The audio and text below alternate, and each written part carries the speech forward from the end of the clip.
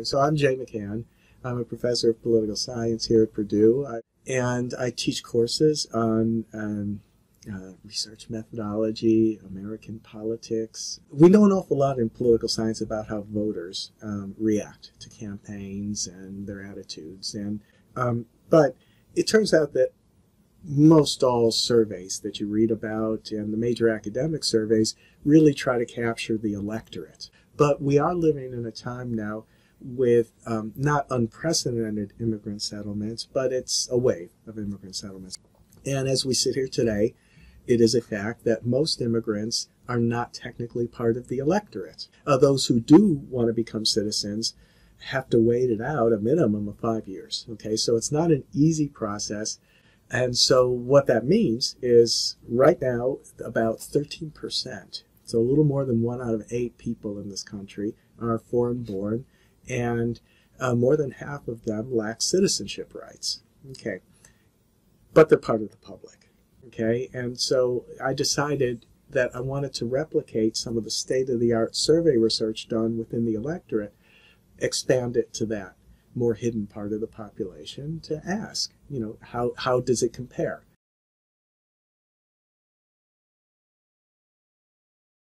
The project goes by the name of LINES, okay, which stands for Latino Immigrant National Election Study. And so I did this survey in 2012, both before the election and after the election.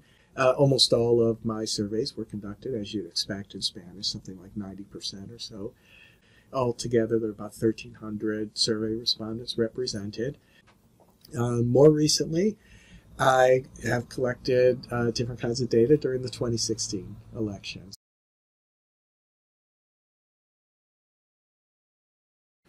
There's an ethical consideration here that as an academic at a major land-grant university, right, there is a larger public interest here in getting original information out.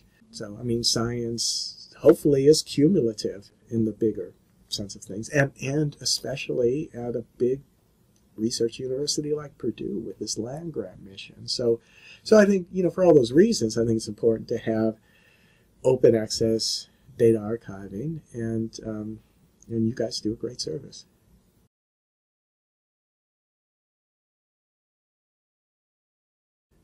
I think at the end of the day, the metric that matters, right? You want to see what is the impact, what difference is PURR making in terms of the ripple effect across, and inspiring some research or some contacting that otherwise wouldn't happen. Mm-hmm.